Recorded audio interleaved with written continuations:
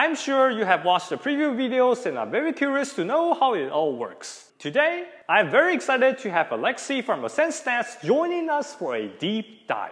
He came up with a data-driven approach to analyze IFSC bouldering competitions with data science. Hi, my name's Alexei. I'm a professor at the University of Auckland and also I'm an avid rock climber. Yeah, we've got this AscentStats.com website. The idea there is to have one place where we showcase all of our models and data analysis and provide the relative success and ratings of all of the competition climbers and also estimate grades for all of the competition boulders that they competed on. It actually involved collecting data all the way back to 2008. So we've got 16 years of competition data that we've analyzed, and we've got a database of thousands of climbers. Can you give us a deep dive on how exactly does the algorithm work? A little example here I can go through. So we can consider the situation where climbers say they know their grade. So based on our definition of what their grade should be, the grade that they can do 50% of the time flash. So say we have Alex and Beth and they're going to try 3 boulders and the grades are V5, V6, V7. Alex thinks that her grade is about 5.5. Beth thinks that her grade is 6.5. Now we've got grades of the boulders and we've got grades of the climbers. So we can compute the probability that they're going to flash each one of these boulders beforehand. And we use this logistic function, probability of sending equals 1 divided by e to the power of the slope times the difference between the climber's grade and the boulder problem's grade plus 1. Let me explain from the very start how we arrive at the logistic function. One way to model the probability of a climber sending a certain route is the climber's grade over the climber's grade plus the route's grade. As you can see, if the climber's grade and the route's grade are the same, the climber will have a 50% chance of sending the climb. If the route is harder, as you can see, the probability lowers. And vice versa, if the route is easier, the probability is higher. All very intuitive and makes sense. This model is called the Bradley-Terry model. However, the problem with this model is that incrementing a grade by 1 barely changes the probability of ascent, which, as we all know, is far from the reality. Therefore, a better variant of the Bradley-Terry model for our problem is the probability of a climber sending a certain route is the e to the climber's grade over e to the climber's grade plus e to the route's grade. In this model, the climber still has 50% chance of sending the climb if the climber's grade is the same as the route's grade. Still, all are intuitive and make sense. Now we can further rewrite this equation by dividing e to the climber's grade into both the numerator and the denominator. And it will become 1 over 1 plus e to the minus of the route's grade minus the climber's grade, which happens to be the logistic function that Alexei refers to. We can also add a scalar m here to estimate how much difficulty changes per grade. And if we plug in the numbers for Alex, then she's expecting to send the V5 with a probability of 0.62, expecting to send the V6 flash with probability 0.38, and has a lower probability of sending the V7 on flash, 0.18. Beth, on the other hand, in particular for the V5, a probability of flashing it of 0.82, for the V6, 0.62, V7, 0.38. And so if you have already got the grades, this model tells you the probability of success. But in reality, we don't have the grades of the climbers typically. And so what we can do though, is we can use the outcome of that day of bouldering to try and estimate those 2 climbers' grades, regardless of what they thought beforehand. They go to the first boulder, the V5, boulder A. Alex fails to flash it, but then gets it second attempt, whereas Beth flashes it. For boulder B, which is a V6, Alex fails the first 3 times, and on the 4th go gets it. Beth fails to flash it, but then nabs it second go. And then they finish off, they're nicely warm now, they're trying the last boulder, a V7. Alex has 7 attempts on it before almost giving up, had a very good rest of the end and got it on her 8th attempt. Beth managed to get it on her 3rd go. So the data that we now have is the number of successes and the number of fails for each climber on each boulder. So for any particular grade that we could propose for Beth, we can compute the total probability of seeing all those 6 outcomes. And we can find the grade for her that maximizes the probability of what happened that day. and that's called the maximum likelihood estimate. The likelihood function that we maximize is called the Bernoulli probability mass function. I won't go into the details of how this function is formed, but I want to walk you through some real numbers to give you an intuition on why it makes sense to maximize the Bernoulli probability mass function. For example, let's say a climber failed to send a route twice. Based on this information alone, we can intuitively say that the probability of the climber sending this route is most likely 0. You will see that when p is 0, the likelihood function is 1. Any other number of p will result in a smaller value. For example, if p is 0.1, the likelihood function will be 0.81. Another example is that let's say a climber failed to climb a route on the first try but successfully climbed the route on the second try. Intuitively, we can say that the probability of the climber sending this route is most likely 50%. You will see that when p is 0.5, the likelihood function is 0.25. Any other number of p will result in a smaller value. For example, if p is 0.4, the likelihood function will be 0.24. Therefore, the goal is to figure out what the climber's grade, the route's grade, and slope m are, which will give us the p that maximizes this likelihood function. The likelihood function can be maximized by numerical optimization methods, but the details are beyond the scope of this video. The same exact solving process can be applied not only to this minimal example, but also to competition climbing where there are thousands of competitors and thousands of routes. Why is the number of attempts is the way to measure the strength of the climber or the route? The number of attempts seems like a pretty rough measurement. Obviously, if we knew a lot more information, like the route was mainly crimps or mainly dinos or whatever, then we'd be able to bring all of that information into play. But whenever you're doing data science, you're limited by the data that you have. And one of the richest sources of data we have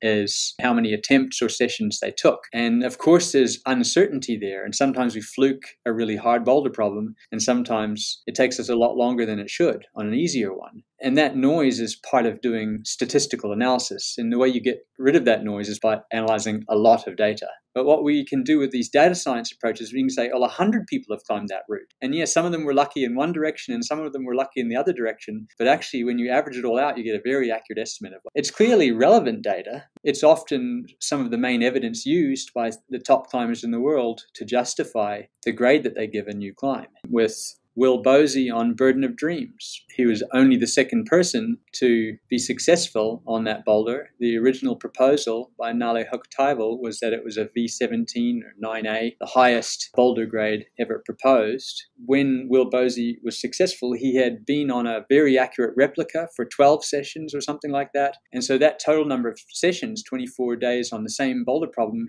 was a hype for Will. He'd never had to take that long on any boulder problem previously. And so again, that was part of his evidence that he provided when people asked him, do you think that this is really the next grade? Is it really a V17? Conversely, people like Stefano Ghisolfi repeated bibliography, which was originally proposed as 9C by Alex Megos. And Stefano said, hey, actually, this didn't take me any longer than some of the 9B pluses I've done. So therefore, I think actually it's not a 9C, it's only a 9B plus. So talking about estimating grades in the competitions, there's a natural grade scale that we estimate, which is not related to any normal climbing grade scale that you would consider. We can try and convert these grades into more familiar outdoor bouldering grades. There are some competition climbers that are very avid outdoor climbers, including Adam Ondra, notably. He also has published a huge amount of information on websites like 8ANU about all of his boulder attempts outdoors. And so that's an independent estimate. And so again, we can correlate that with what we get when we estimate his competition grade.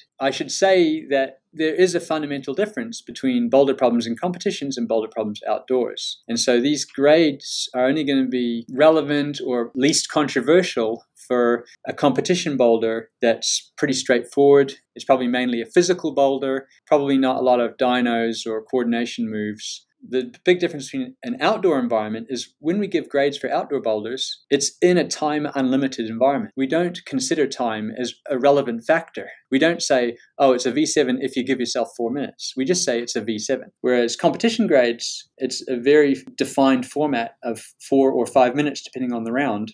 As a result, sometimes we're going to give very hard grades for competition boulders because no one in the field was able to top it. If they'd been given enough time to work out the data, they maybe would have done it quite easily. And so these grades aren't going to really be that reflective of what you expect. So you should really think about these grades as like, it's effectively as hard as a V12 because you don't know the beta, or because you don't have enough time to do it, or because you have to learn the movement. And if you don't know the movement, it's going to be really hard. But once you know the movement, it's going to be easy. If we look at our estimates for this year, according to our calculations, so even though Janja Gambre only went to 2 events, the performance in those 2 events were such that she's easily the top-ranked woman, and by our estimation, followed by Natalia Grossman, Brooke Rabbitu, Oriane Bertone, Miho Nonaka. But it's interesting to note that the ratings are not always as closely correlated with the medals tally as you might expect. For instance, Ayala Karem, who got no medals, no podiums at all, but was very frequently in semis and in a number of finals. Her overall results, which boulders she was able to top and how often, puts her as one of the very highest performing athletes this year.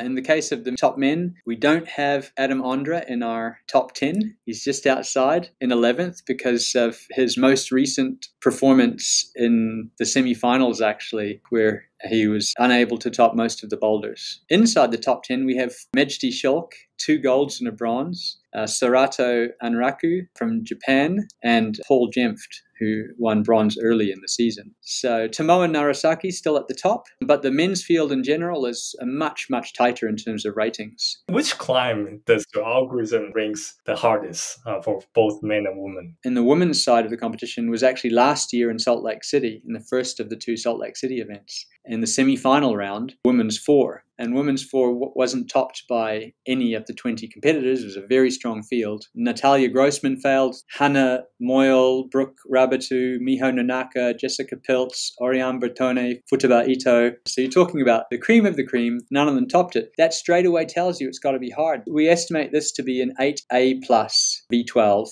slab. If you think about hard slabs outdoors, there are not many slabs that come in that grade or higher. About halfway through, when the commentators realize how hard it is from all the failures, and so you've got this first section, which is actually a little bit overhung, and you have to mantle through this quite small space, and it's all just pressing on flat surfaces. So you can finally get up and on top of these volumes. That's already a hard part. But then you have to traverse with no hands and very bad slopey feet, no jibs or anything, straight on the volumes. And you finally get to this sort of precarious point on the left-hand side once you've already taken a few steps across volumes, and you've got this dynamic movement up to a very small slot.